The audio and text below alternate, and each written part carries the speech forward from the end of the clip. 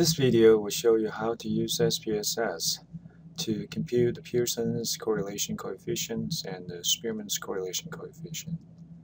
And also will show you how to do the test for zero correlation. The example data can be downloaded in the following web address. This is a data set. In this data set, there is height and weight variable, and we wish to study the linear correlation between these two variables, so we want to compute Pearson's correlation coefficient. Before we do that, you should draw a scatter plot to understand whether the correlation is linear. So you click on Graph, Legacy Dialogues, and Scatterplot, and choose Simple Scatter.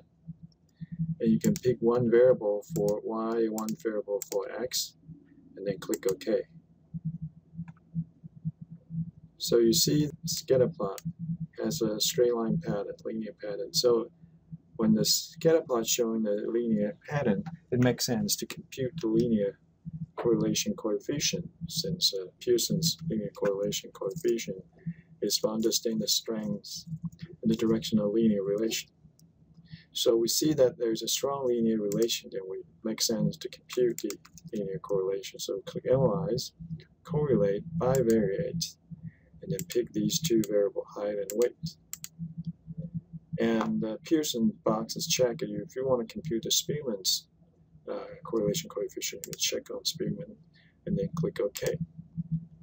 Then you will get the output, one for Spearman's, one for Pearson's correlation. So if you look at this output, the correlation between height and weight, 0.775, this is actually the Pearson's correlation. And the number underneath that is the p-value for testing zero correlation. So this p-value is so small, if we want to test a 5% level of significance, this number is less than 0.05. So we can conclude that Pearson's correlation coefficient is statistically significantly different from zero.